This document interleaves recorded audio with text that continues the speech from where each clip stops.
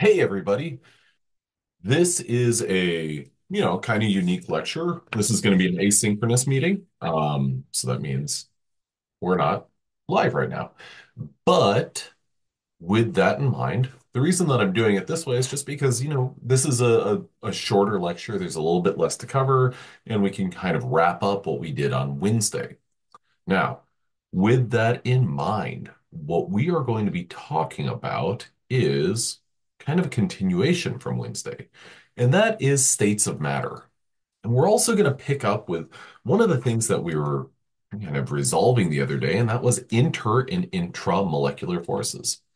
Now, to illustrate that, go ahead and jump back to this slide that we actually saw last time, and that is looking at, well, a substance, in this case, it would be water, H2O,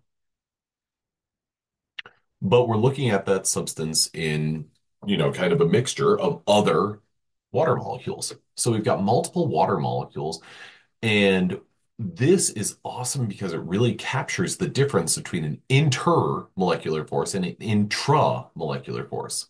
So those are our two forces. Think about this almost as like you're just misspelling a word. Intramolecular forces versus intermolecular forces. Your intermolecular forces are those that are between molecules. I know that I mentioned this the other day, but I always think about the interstate highway system. Now, a covalent bond is an example of an intramolecular force. Now, the reason that I'm defining a covalent bond as an example of an intramolecular force is because, well, a covalent bond is not an intermolecular force. And as it turns out, there's quite a few other forces that are intermolecular forces. We're going to get into those on Monday, but in the meantime, we're just going to talk about the kind of implications of this. So what we've got is basically, I think about inter and intramolecular forces as, well, my arm connects my hand to my body. If I'm walking around holding one of my kids' hands or my wife's hand or something like that, that would be an example of an intermolecular force, us holding hands. Whereas my hand is connected to my body through an intramolecular force. So essentially, one way you could think about that is you could kind of think about like the strength of those two. Um, for me to lose the grip of one of my kids' hands when I'm holding their hand or something, that's just a matter of like, oh, we walked too far away from one another like that. And, neither one of us is going to be that upset or in pain or anything like that. Now, an intramolecular force, being my arm holding my hand to my body, well, that's a much stronger force. If my hand was ripped off of my body, well, you'd have to basically do something unpleasant to my arm. I'm sorry, that's kind of graphic, but there we go. Um, Now, the way that these things interact through intermolecular forces are going to have an influence on the physical states that substances exist in. Now, we talked about this last time as well, and these first three slides are basically going to be a little bit of a repeat, but that really stresses the importance of them. Ionic and molecular substances, ionic substances, well, those are really strongly and tightly held together, whereas our molecular substances, like CH4 or something like that, well, CH4 is, I'm sorry, a bunch of weak interactions that hold molecules of CH4 together. Now, ionic substances and molecular substances have different physical properties. For example, an ionic substance is typically, and this is a great test question, is typically going to be a solid at room temperature. And to be completely honest with you, most of the time when you think about an ionic substance, you're thinking about it as a solid. Now, one thing that I want to make a important distinction on is that if you get table salt and put it in your hand, okay, that's salt as an ionic solid. Now, if you take that salt and you pour it into a glass of water, what happens to that salt? Well, it dissolves and dissociates. Now, if you drank that salt water, you would probably say, "Oh, well, I drank salt water," or "This was salty water," or something like that. You're just think about like the thing that you're drinking is water, basically with a hint of salt. I bring that up because you would never say after you pour a little bit of salt into a glass of water and you drank it, you would never say, "Ooh, I just drank liquid salt."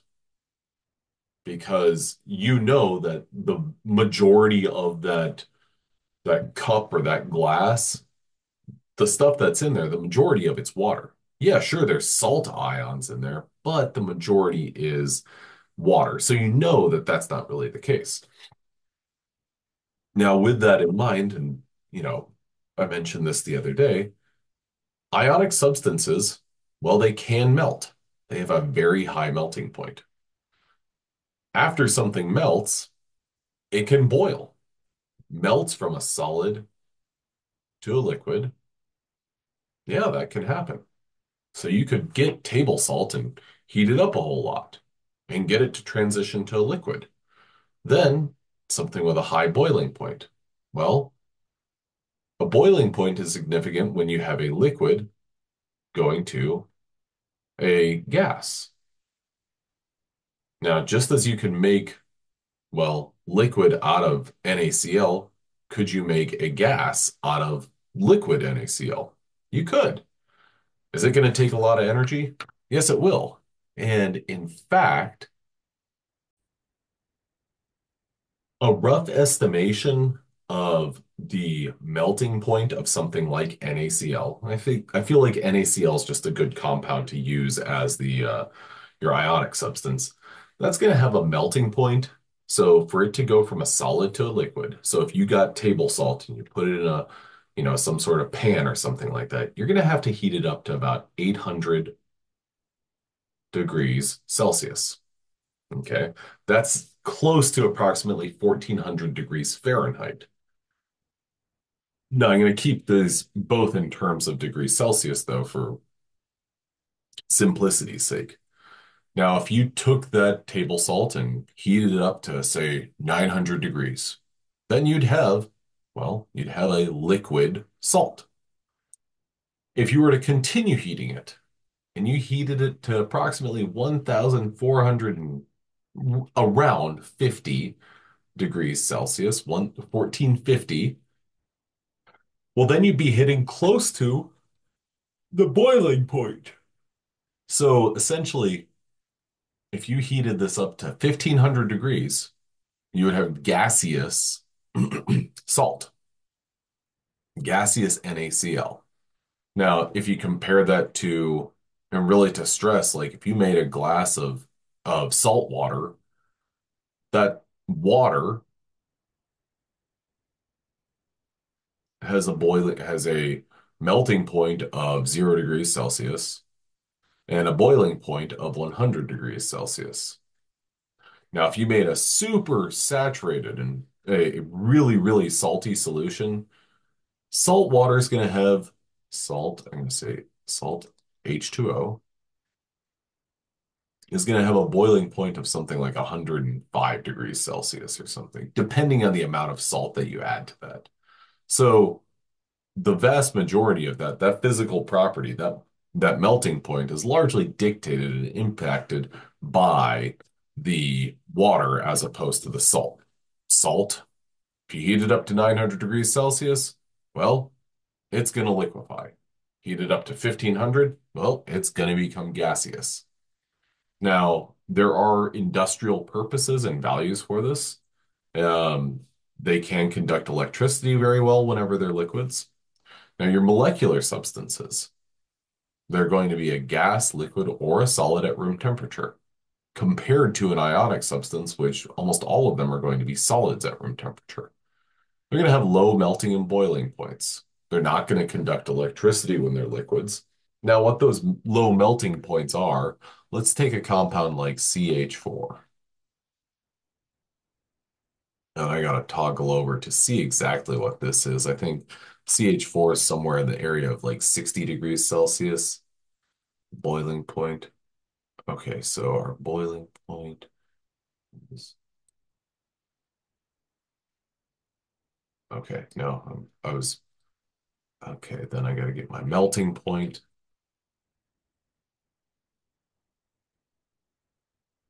Okay, so now CH4 is if you made solid cubes of CH4 or methane, which I mean, this is kind of to simplify it, but um, methane is a gas that people produce. Methane is a gas that cows definitely produce. Um, that is a substance that is a gas at room temperature. And the reason that it's at room temperature is because the boiling point, where we're going from a liquid to a gas, the boiling point is negative 161.5 degrees Celsius. So 0 degrees Celsius, methane's a gas.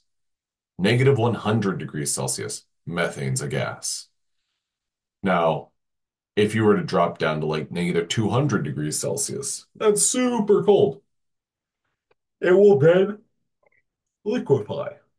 Now, the melting point for methane is approximately negative 298. I think that's what I saw, or 296.5 degrees Fahrenheit, or sorry about that. I actually misread that. Um, this is negative 180.2 degrees Celsius. So let me rephrase what I said a minute ago. If you got methane and you dropped it down to negative 200 degrees Celsius, it's going to be a solid. So I'll write that note out here. Solid, when, this happens from time to time, you hit a temperature of negative 200 degrees Celsius. Methane is going to be a liquid at, I'm going to call that negative 170 degrees Celsius. And a gas at anything greater than negative 161.5. So negative 160, it's going to be a gas. Now, that's one example. There are other compounds like ethanol, for instance. The ethanol, I think, has a boiling point somewhere around like 70 degrees Fahrenheit or Celsius. Okay, so um, ethanol has a boiling point. Okay, there we go.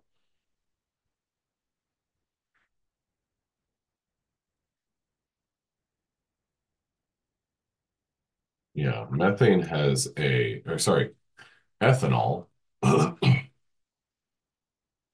has a boiling point where it goes from a liquid to a gas at approximately 78 degrees Celsius. Has a melting point of approximately 0.03 degrees Celsius. So these temperatures, they're all low. There aren't too many molecular substances that you have to heat up to, you know, 1,000 degrees in order for it to become a liquid. Whereas ionic substances, you absolutely do. Now, which of these solids is likely to require the greatest amount of energy for it to melt? We have sodium fluoride, ice, carbon dioxide, and sucrose. Now, we're going to go starting from the left over to the right. Sodium fluoride, NaF. Maybe you've never heard of that, but one thing that I want you to be able to do is to be able to look at that compound and be like, sodium's on the left-hand side of the periodic table, fluorine's on the right-hand side. Therefore, this is an ionic compound. So, what do we know about ionic compounds? They have high melting points and high boiling points. So that requires a lot of energy to be input. Ice, water. Okay. So that's a molecular compound. And we know approximately what those are because those are our standards. It freezes at 0 degrees Celsius and it uh, vaporizes at 100 degrees Celsius. Next up is dry ice. I mentioned this last time, and a handful of people chimed in with this answer. What does dry ice do? I mean, dry ice is great for like a party or something like that because of the fact that it goes from a solid straight to a gas at room temperature. It's going to very easily do that. And heck, right now, that's CO2 that I just produced. So for that to melt, I would say that this question actually has a little bit of a tricky aspect to it. If you're considering all of these different options and kind of weighing them. Um, then last but not least is sucrose. Sucrose is a molecular compound, and you might be thinking, man, sucrose making that a liquid? I don't know if I can visualize that. You absolutely can. Caramel.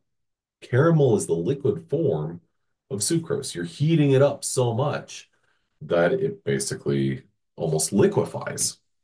Now, this question, let's go back to this question.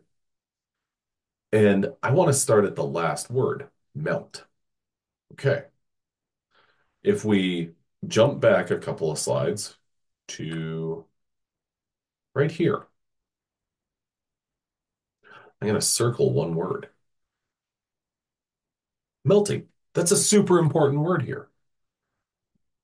Um, in order to go from a solid to a gas like CO2 does, it's going to go from a solid to a liquid to a gas. So it's going to go through all these stages.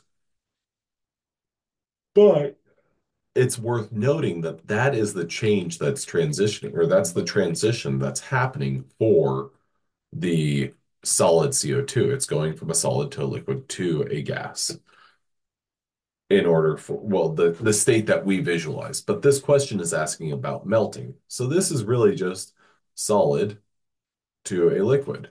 Do we ever talk about liquid CO2? Not really. But it's important to know that's what's typically happening.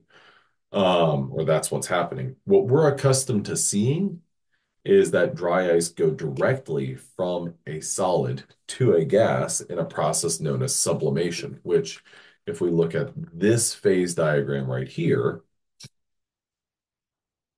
solid to a gas, that transition can happen, but you have to be under the right at the right pressure. Now, let's go back here to our question. And our question really is asking which one of them requires the greatest input of energy for us to melt? The way that I kind of think about this is, we have one good uh, reference temperature for our NaCl. At 800 degrees Celsius, it will melt, and at 1450, it will vaporize. We know that, or sorry, then to put that into context, the way that I kind of think about this is would I have to get specialized equipment for this to make a phase transition? For something like sodium fluoride, if the melting temperature is like 500 degrees Celsius, yeah, you're not going to do that on your range oven. Then if we look at ice, okay, that ice there, well, that's going to go from a solid to a liquid, and that could be done at room temperatures. That doesn't require a lot of energy. And this question was asking about the greatest input of energy. So we could almost take these last or these middle two and be like, well, ice is going to require a little bit more energy because at room temperature, it's going to take, 20 minutes for that ice cube to melt. Whereas in that same 20 minutes, that dry ice is going to completely vaporize. Now, sucrose is a little bit of a lone wolf and almost a curveball because that's a molecular compound and it can melt when the temperature is over like 100 degrees Celsius. Or, yeah, 100 degrees Celsius. So it's an attractive alternative answer, but the way that this the way that this can be boiled down is, excuse the pun there, But this can be looked at simply as, is this an ionic compound or a molecular compound? Because the ice and dry ice, we can kind of cancel those. And we're left with sodium fluoride and sucrose. Whichever one is the ionic compound, that's going to require more energy input. So A, sodium fluoride. Now, ionic versus molecular solutions. One thing that's really important to recognize about molecular solutions versus ionic solutions is that, well, molecular solutions cannot and do not conduct electricity, whereas ionic solutions absolutely do. Because when we have all those charged ions in the solution, that basically gives a place that the electricity can bounce off of. So ionic solutions conduct electricity, molecular compounds do not. Now let's take a look at this video that we got here and see if that works as expected. Oh, it does not. Let me check that one more time. Video. Okay, it's going to open up the browser. I'll switch over in just a second.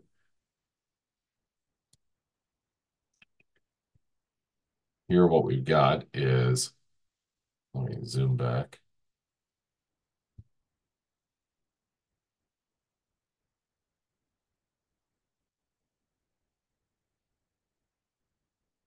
So this is the compound methanol being added to water. And just checking, does it go into solution? And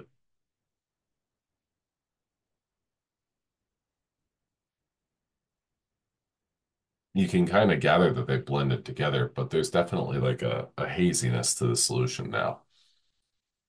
But now let's go back to our states of matter, because now what we're going to do is we're going to do a FET simulation.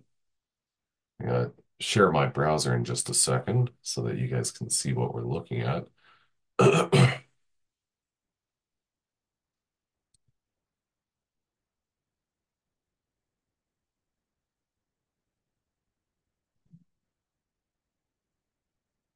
So if you look at this simulation screen, essentially what you've got is you have a container with water in it, you have a salt shaker, you have a water faucet so you can add more water, and then you've got your solute.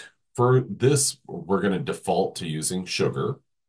And then essentially what we're going to do is ask the question, well, what happens whenever we add salt or sugar to this mixture? What happens when we add more water to it? Does anything happen? So with that ready to go, here is our system that we're working with. We've got, like I said, our salt shaker, our water vessel, so that we can add more. And, okay, good. Everyone can see that. Now, the thing that I want to draw your attention to first is that the initial temperature, or sorry, the initial water volume is approximately 1 liter. Boom, right there. Okay. The next thing that we can do is add salt. And what I'm going to do is just go ahead and think that this is, no, oh, I gotta go back and forth because to actually program the salt. So I'm adding more salt, salt, salt. And if you look in the upper right-hand corner, you can see that I've got a solution that has, well, it's got a lot of salt in it. It's a high concentration salt solution. I think I'm going to stop right around here. And I'm going to show my values. I've got the concentration as 1.270 moles per liter. We haven't really talked about moles, but basically there's this amount of salt in this solution. Now I'm going to close the show values and I'm going to take my conductivity. I'm going to put both of my electrodes in the same solution. And does my light up? Seemingly. Now let's see what happens whenever I add more salt. Does anything happen? Oh, there's a subtle difference, so maybe I'll try it a little bit more.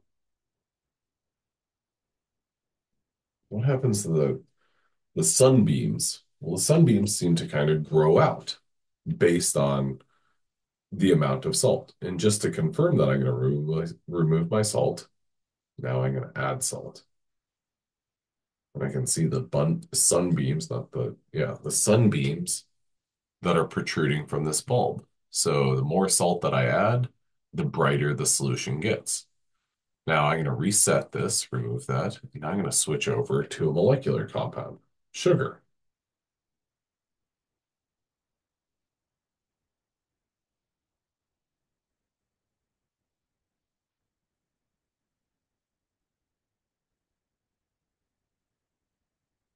Okay. You know,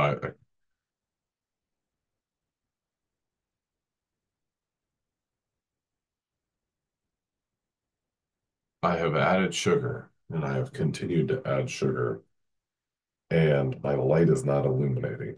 You know what I can do though? So I can release some of the water from my container. I'm going to drop the volume down, which is really just going to mean that my concentration has gone up. So now my solution is more concentrated because the volume of water is lower and the salt or the sugar, sorry, is higher. So molecular compounds don't really conduct electricity well. Now what I'm going to do is I'm going to switch my solute over to salt. I'm going to add salt on top of this sugar. See what happens. The presence of that salt was adequate to turn that light on. So ionic compounds help conduct electricity, and they're very valuable in that sense. Now, what we're going to continue on with is basically our, well, let's see, what do we have left in our lecture? We don't really have anything. So, you can play around with this tool, um, look at I guess, the ability of a solution um, to illuminate a light based on electrodes being in a solution or not. And that'll about do it. So I hope this was helpful, and I hope that you have a great weekend. We'll be back on our regular schedule on Monday, but until then, I will see you. Now, there will not be any top hat questions from today, but there will be at least one quiz. I think there's two quizzes, and they're both due on Sunday. Check your due dates, and you should be good. In addition to that, go ahead and if you've had trouble with top hat, Proctorio, there's a quiz. Please practice it. Make sure that you're good to go on Proctorio. All right, everybody. Have a good one. Bye.